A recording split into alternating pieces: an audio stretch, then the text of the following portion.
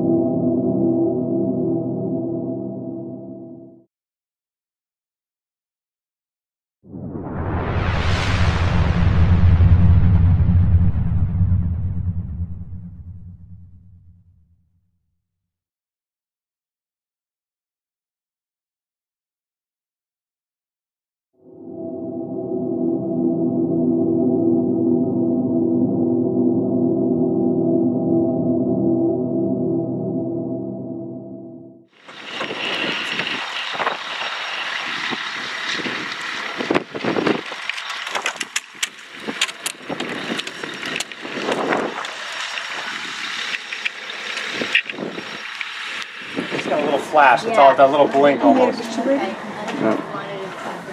It's really not a picture of me. I tell him, I'm like, it's just the background. Yeah. That's what he keeps saying.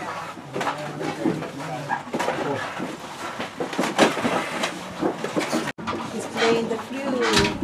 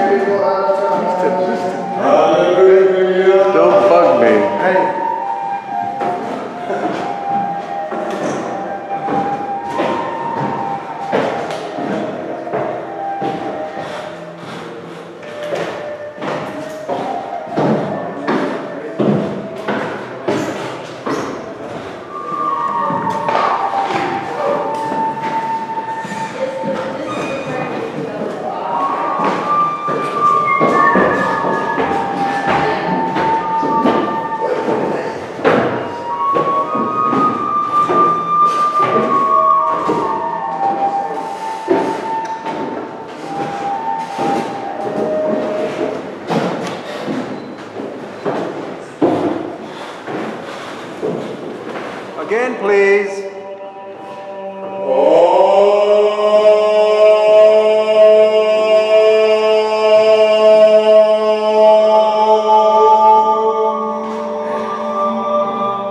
Carlos.